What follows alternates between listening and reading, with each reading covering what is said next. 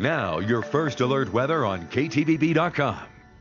Well, we've got sunshine on the way for today. There'll be just a few clouds, and some of those will actually come in a little bit later into this evening, along with some of the hot temperatures to give us a potential for some thunderstorms. We're seeing some clear skies right now because of high pressure, but we have two disturbances. A weak one that's going to come through for tonight that doesn't even look like much in terms of any moisture. You can't even really see much out of there. A secondary one that is also weak, but it's actually both are going to be bringing us a cool down, each one dropping us down more than the previous.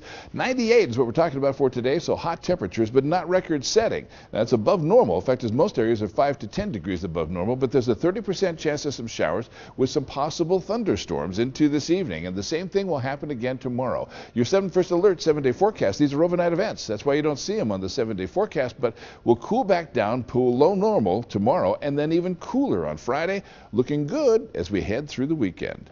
Remember, you can always get an update on your weather, sports, and news on demand on KTVB.com.